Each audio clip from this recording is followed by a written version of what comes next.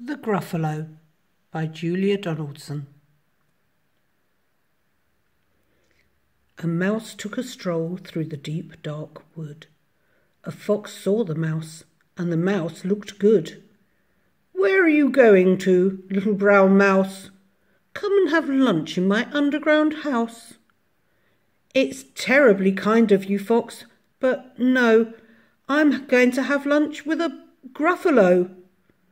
"A Gruffalo? What's a Gruffalo?" "A Gruffalo? Why, didn't you know? He has terrible tusks, and terrible claws, and terrible teeth in his terrible jaws." "Where are you meeting him?" "Here, by these rocks, and his favourite food is roasted fox." "Roasted fox? I'm off," Fox said. "Goodbye, little mouse," and away he sped. Silly old fox! Doesn't he know there's no such thing as a Gruffalo? On went the mouse through the deep dark wood. An owl saw the mouse, and the mouse looked good. "Where are you going to, little brown mouse? Come and have tea in my treetop house." "It's frightfully kind of you, owl, but no, I'm going to have tea with a Gruffalo." "A Gruffalo? What's a Gruffalo?" "A Gruffalo? Why, didn't you know? He has knobbly knees and turned out toes, and a poisonous wart at the end of his nose." "Where are you meeting him?"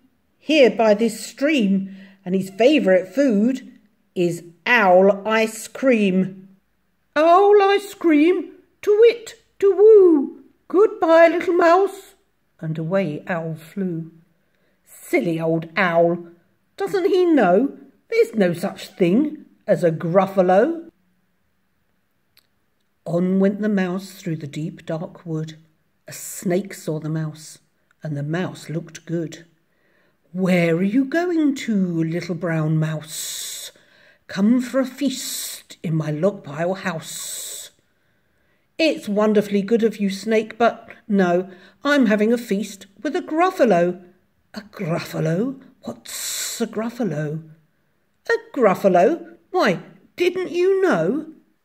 His eyes are orange, his tongue is black, he has purple prickles all over his back." "Where are you meeting him?" "Here by this lake, and his favourite food is scrambled snake." "Scrambled snake? It's time I hid. Goodbye, little mouse," and away snake slid. Silly old snake! Doesn't he know there's no such thing as a Gruffalo? Oh, but who is this creature with terrible claws and terrible teeth in his terrible jaws?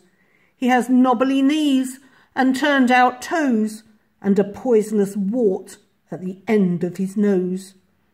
His eyes are orange, his tongue is black, he has purple prickles all over his back. Oh, help! Oh, no! It's a Gruffalo! "My favourite food," the Gruffalo said. "You'll taste nice on a slice of bread." "Good," said the mouse. "Don't call me good. I'm the scariest creature in this wood. Just walk behind me, and soon you'll see everyone is afraid of me." "All right," said the Gruffalo, bursting with laughter. "You go ahead, and I'll follow after." They walked and walked till the Gruffalo said, "I hear a hiss in the leaves ahead." "It's Snake," said Mouse. "Why, Snake, hello." Snake took one look at the Gruffalo. "Oh, crumbs," he said. "Goodbye, little mouse," and off he slid to his log pile house. "You see," said the mouse, "I told you so." "Amazing," said the Gruffalo. They walked some more till the Gruffalo said, "I hear a hoot in the trees ahead."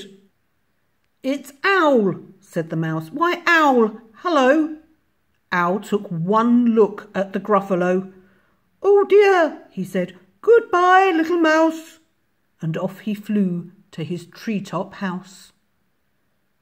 "You see," said the Mouse, "I told you so."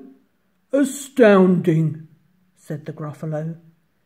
They walked some more till the Gruffalo said, "I can hear feet on the path ahead." "It's Fox," said the Mouse. "Why, Fox, hello." Fox took one look at the Gruffalo. "Oh, help," he said. "Goodbye, little mouse." And off he ran to his underground house. "Well, Gruffalo," said the Mouse, "you see, everyone is afraid of me. But now my tummy's beginning to rumble. My favourite food is Gruffalo crumble."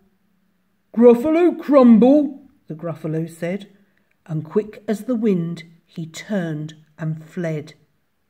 All was quiet in the deep dark wood. The Mouse found a nut, and the nut was good.